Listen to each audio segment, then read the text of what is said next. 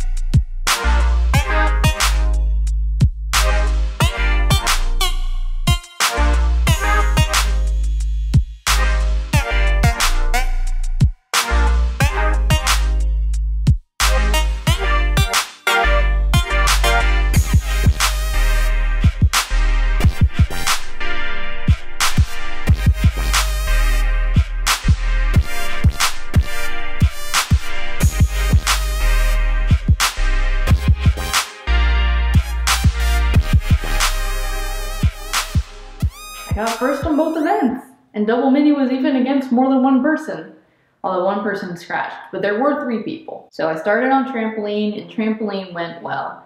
I know it looks like I had a really rough warm-up. I did have another warm-up before that one, which was not nearly as grueling, but I wasn't too worried about the actual competition. The girl I was competing against was the same girl who beat me at the last AAU competition, and she had a pretty good routine, although she did fall on the last skill, so she completed a routine that fell on the landing. But even if she hadn't fallen, I still think I would have edged her out score-wise. There's still a lot that needs improving. For instance, I was really mad that I didn't end up sliding out of the pike jump. I've been working so hard on doing slide outs. I didn't have kickouts in any of my somersaults, which is another thing I need to be working on. So it probably wasn't my best routine, but it definitely wasn't my worst, and I'm happy with how I did. Double mini also went really well. I was a little nervous because my coach wasn't there during my warm-up since he had to coach some of my teammates on tumbling, and that was in a different room. But he did make it in time for me to actually start competing, and he told me that I needed to do a branny in my second pass, which I was not prepared for. It was kind of the opposite of the last meet where I wasn't prepared to have somersault without twist.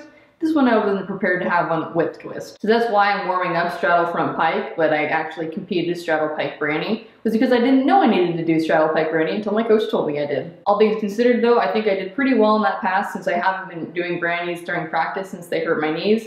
And I almost got perfect scores on my first pass, so I was really happy with that. So I got first place on both events, and I had better execution than all the girls I competed with today. However, I did have lower difficulty, but I do want to get my difficulty higher for state and nationals since I did start the season off with a higher difficulty. And while I had better technique at this meet than the AAU girls, I know for a fact that the USTA girls have better technique than me and higher difficulty, so I need to work on both fronts. This was my last AAU meet before AAU State. I have one more USTA meet and then USTA State, and then after those I'll have nationals. Thank you so much for watching, and I'll see you in the next video. Bye!